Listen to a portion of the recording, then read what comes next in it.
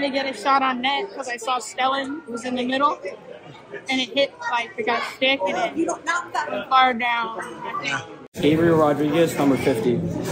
I thought the game was good. I thought that they were a pretty good team, but I think we just over-competed at that. What are you looking forward to the most for the rest of the week? Probably playing Videotron and just being able to play with all these high-level players. It was alright.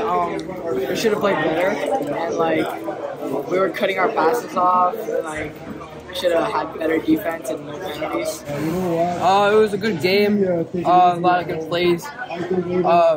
Teams worked good together. It was a great, intense game. I'm the only coach who speaks any French. So if it wasn't for me, our team would not eat. We wouldn't even get here. We wouldn't have any coffee. So I'm the bilingual coach on behalf of the bench. We have 5 different teams from the Tri-State area, New York area.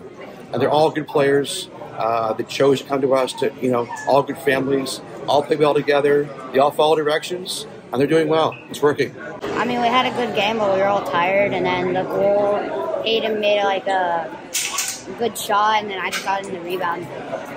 What's your favorite thing so far this week? Probably playing in the snow hockey with my billet kids. So far, like the ODR with Jackie. I think playing in the Videotron. Winning the first game.